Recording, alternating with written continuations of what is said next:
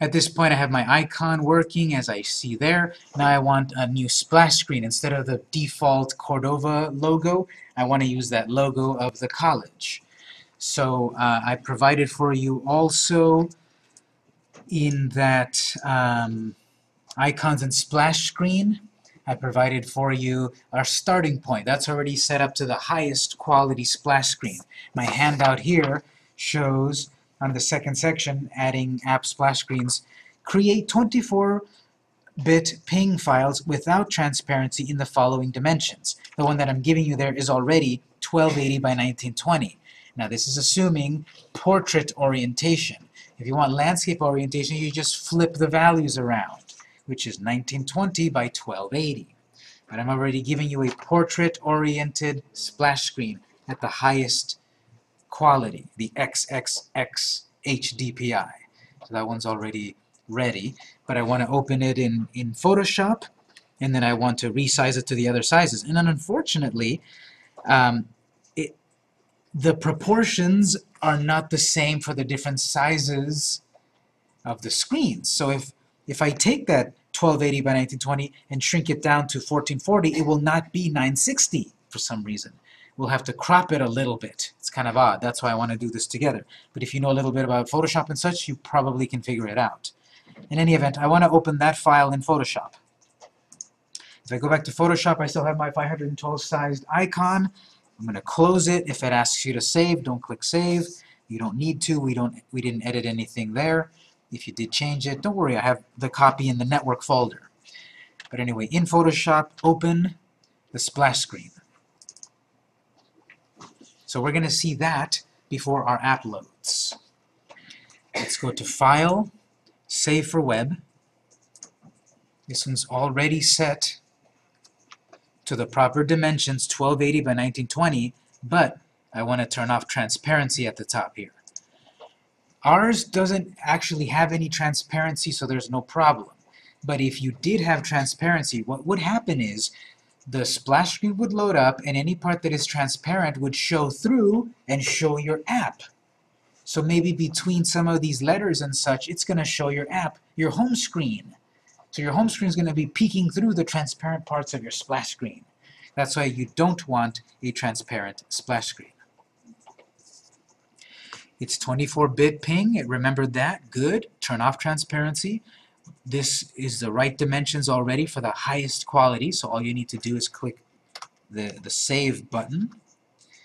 And then it remembered the right folder, the Android folder, in the Res folder, in your project folder. Save it here. These names can be anything we want, but I've already got a starting point name here, Splash 1920. So that's fine. This is the highest quality splash screen, Splash 1920. Just save it. Now don't do this, but then what would be logical would be to go to File, Save for Web again, and then change it to the next dimension, which my sheet shows that, okay, that's 960. And this, in this case, it did keep it in proportion of 1440, but it won't always work. When we get down to 720, I think it won't work at that point, but I guess it did work here. So let's do this. We're back here on our splash screen. Let's go back to File, Save for Web.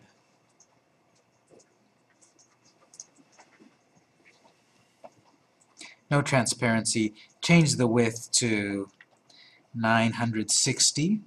Our height should become 1440. Let's save that.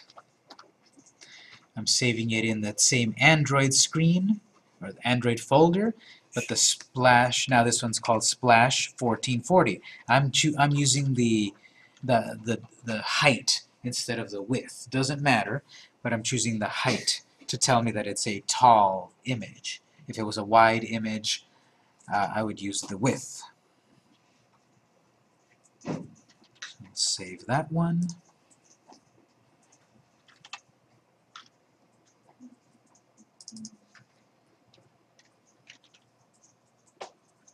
Okay, and this is what I mean here.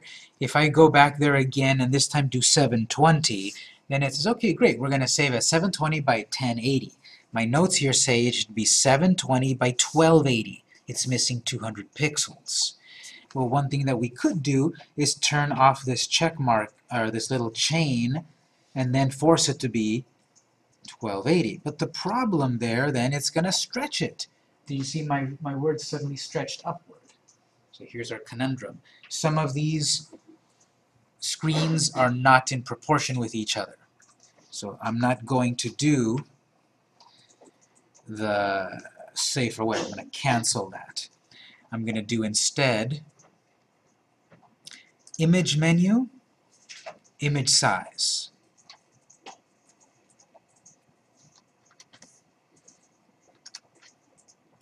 Image Menu, Image Size. And at the top it says, what pixel dimensions would you like? I'm going to type 720 here.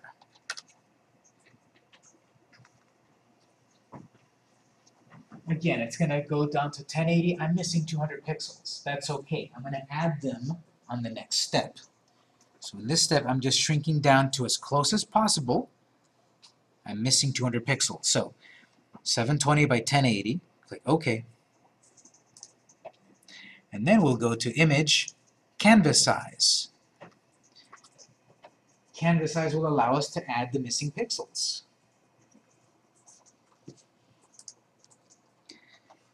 This is in inches, so change that to pixels. 720, and then change that to 1280. This is not going to stretch it. It's going to add 100 pixels on the top and 100 pixels at the bottom. That's what this means. Starting from the center, add more outward. So if I change the height there to 1280, like my notes say, 1280, it's going to add equally 100 pixels top and bottom. 720 by 1280, click OK. It added those extra pixels there. No stretching. Now I'll do Save for Web. To confirm I've got the ping 24, no transparency. Save it to the folder as splash 1280, the height. So back to Save for Web, I'm confirming everything looks good, dimensions are good.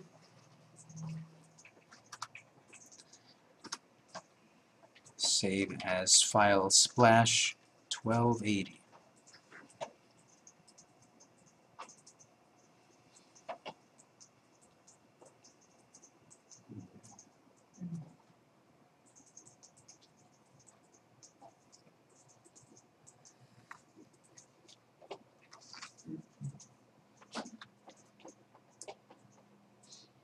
I'm going to do the same sort of couple steps again. I'm going to go to image size first. Save for Web isn't going to quite work for us at this point, so go back to image, image size. My next lower dimension is 480. Okay, if I select 480, now I've got too many pixels. It takes it up to 853. I've got 53 extra pixels. Well, once I click OK here and go back to canvas size, I can cut out those pixels. So image size, change that to 480. Yes, its height is wrong, but we'll fix it next. So click OK. Image, canvas size. Goes back to inches, put it on pixels. Keep that 480, and now height is 800. And what it's going to do, it's going to remove. You see, it's going to shrink down. It's going to remove, not shrink, but it's going to crop 53 pixels. 21 and a half at the top and 21 and a half at the bottom. Click OK, and it'll warn you. You're about to crop pixels. Are you sure? Yes. Proceed. Save for Web again.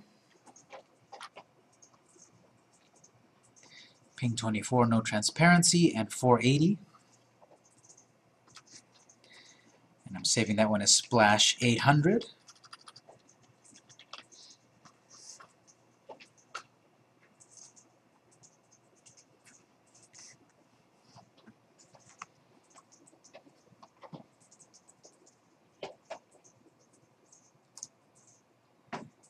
You might get the idea what's next, but I'll do it.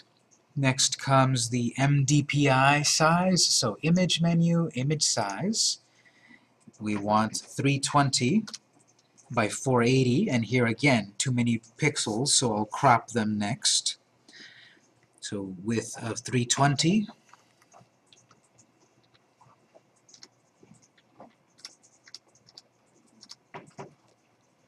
Image canvas size.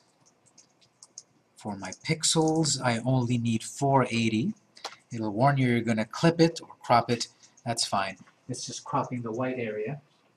Now we've got a size of 320 by 480.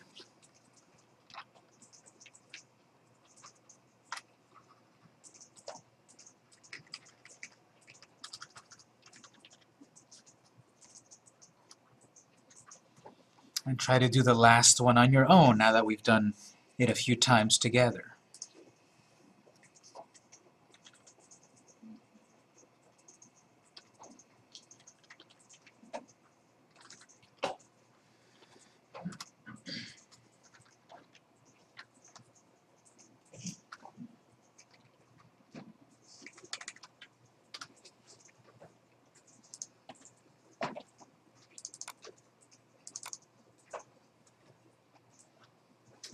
So take a moment to create those splash sizes. Eventually you should have 6 sizes like I've got there, one for the different sizes of screens. And we'll add the code and then test it and it should work.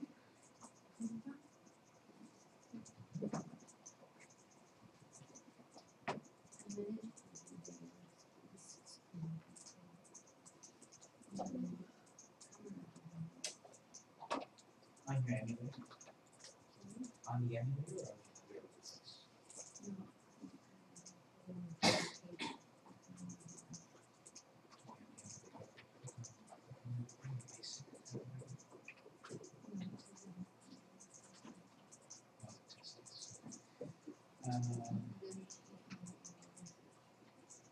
Let me check your code.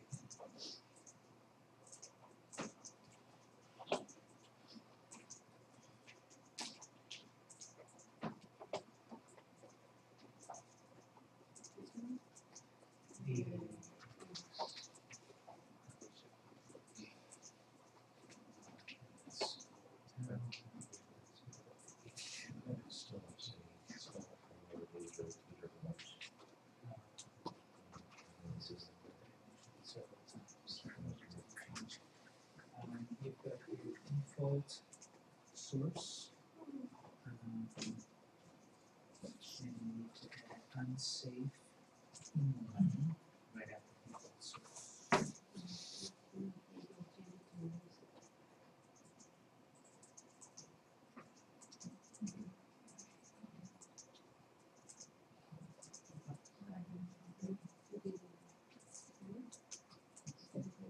Did you add that yourself?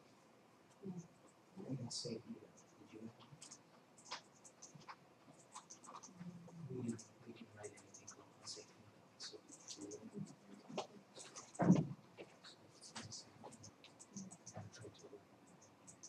So if it doesn't work, we troubleshoot it to see if it works. Alright, so at this point we should have then the 6 sizes of the splash screens. And if we go back to the handout, then we need to write a little bit of code. In the handout, I'm saying that we're going to go back to our config file, and again inside of the Android specific properties, we're going to add this. So we'll write it once together, and then we'll copy and paste it. So back to Notepad. Here's my current code. This is for the icon. It seemed to work for everyone, so next line, I'm going to start the tag again, like that, and this time it's going to be a tag called splash. You can actually copy that and paste it, but why not this way? Splash, src equals quotes, density equals quotes. So notice it's the splash tag. We're going to need to write the source path to your splash screens. And then what particular density? The same order, L to AAA. So we've got, inside of the source, we've got res /Android slash splash. We'll start with the smallest one, splash 320 dot ping, and the density is LDPI. So then you're going to copy that 5 more times and do the same sort of idea, where you're adding the next higher size and the next density, and the next one, and the next one, and the next one. So do those 5, and then we have 2 extra lines for it to fully work. I'm going to copy that whole line and paste it in total, have it in total 6 times, and then I'm going to go in 320, 480, 800, 1280,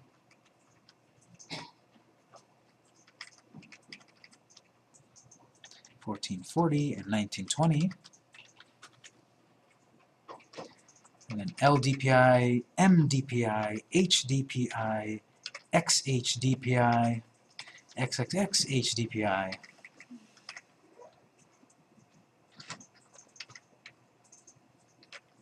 XXX HDPI. So I'm doing this in the basic project folder. And yes, it's annoying. Once it's all done, well then now here's our starting point for future apps. All we need to do is create new graphics. Those new graphics, if we use these exact names, we don't even have to edit our code. We just drop the new graphics into the right folder of the project and it overrides the old graphics. After we say these are the graphics, we need 2 more lines. So continuing along with my instructions here, number 3.7, we need to write then the preference tag. So preference.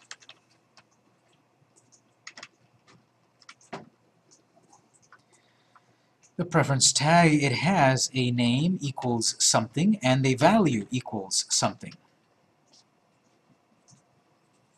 So there's a preference here that's going to deal with 2 preferences that are going to deal with splash screens. So that's preference, the name splash screen, capital S, splash screen. Both of those are capital S's. We're dealing with the splash screen preference. And from the documentation that I read, this is just one of those lines that it has to be this. It doesn't seem that you can change this one. This line has to be this. It's just something built into Android that we have to adhere to through Cordova. The next line we can change, we can customize. It's going to be another preference.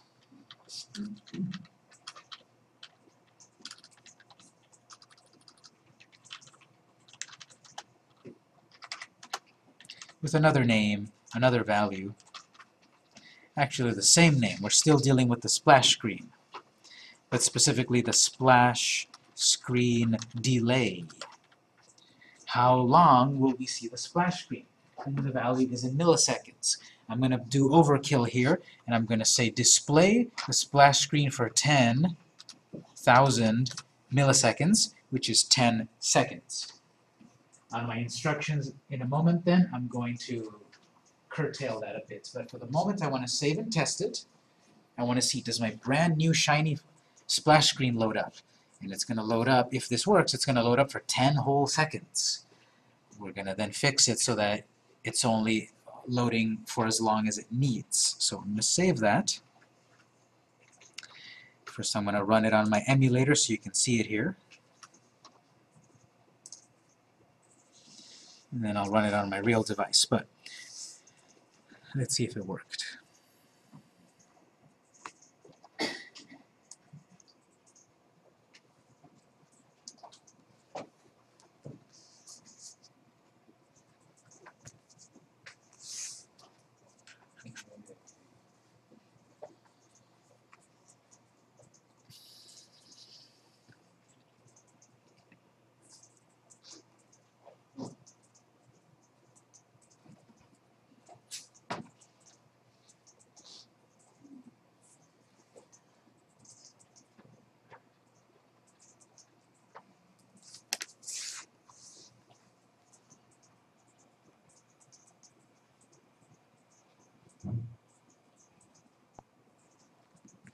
Okay, launching, there it is. 1, 2, 3, 4, 5, 6, 7, 8, 9 and a half, 10.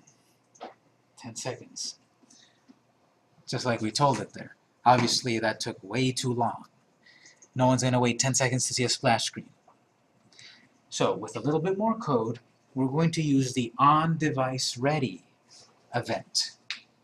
That's the event that the app fires when it tells the environment that Cordova is ready. All of the ability of Cordova is ready.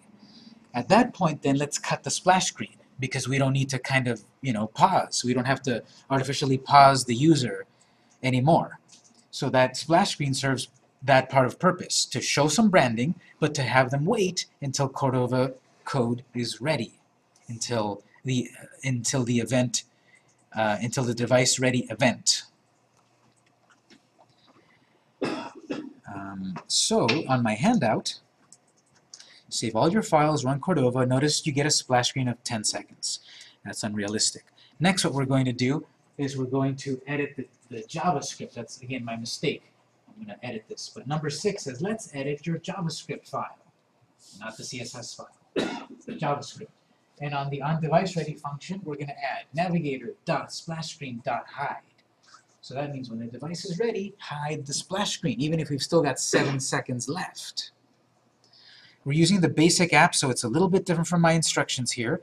This applies more for when we finally have the Cordova, my SDCE project.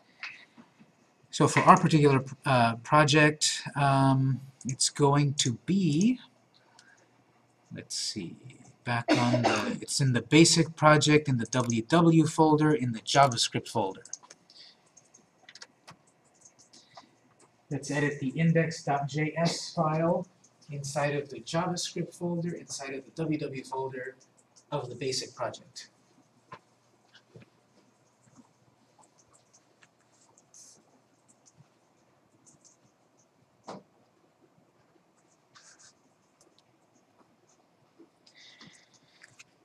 So that's inside of basic, inside www, inside JS. So let's edit index.js.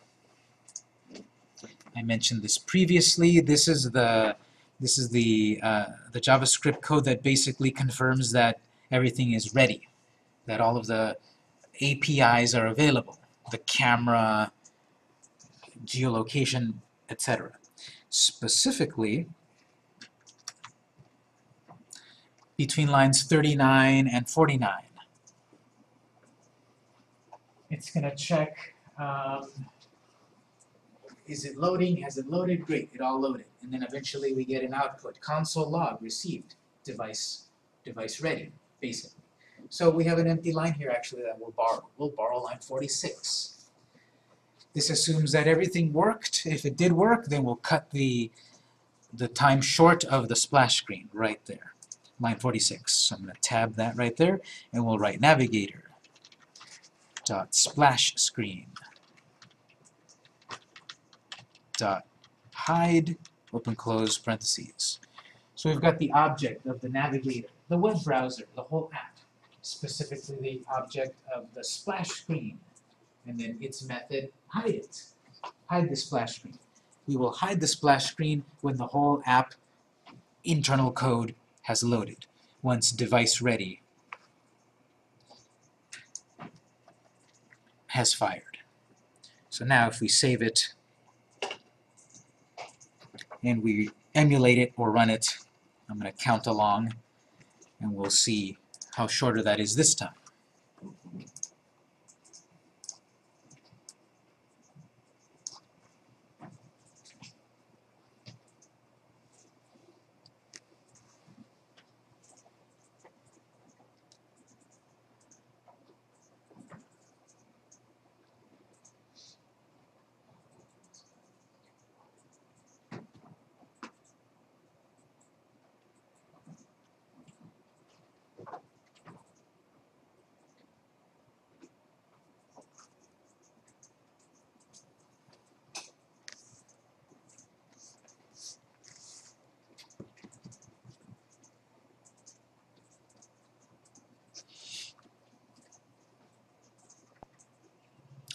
Alright, here we go. 1, 2, nope, there it is. So it only needed 1.5, it only needed 2 seconds to load the API. So I'm going to load it on my real device. I'm going to count along there also.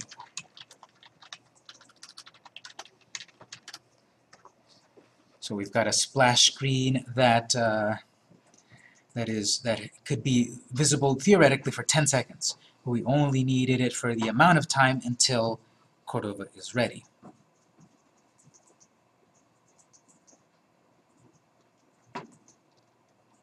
I'm just curious also to see how fast it opens up on my real device. Here we go. Let's see. 1, 2. Again, in 1 second, and the device is ready. All the APIs are ready. I could take photos. I could do geolocation, local storage, all of that. We've got a little splash screen. On older devices, this is much better, because on an older device, maybe it's less powered, older CPU and such, and therefore it takes a little longer for the app internally to be ready. So then that splash screen lasts a little bit longer until no longer necessary, and then it's hidden.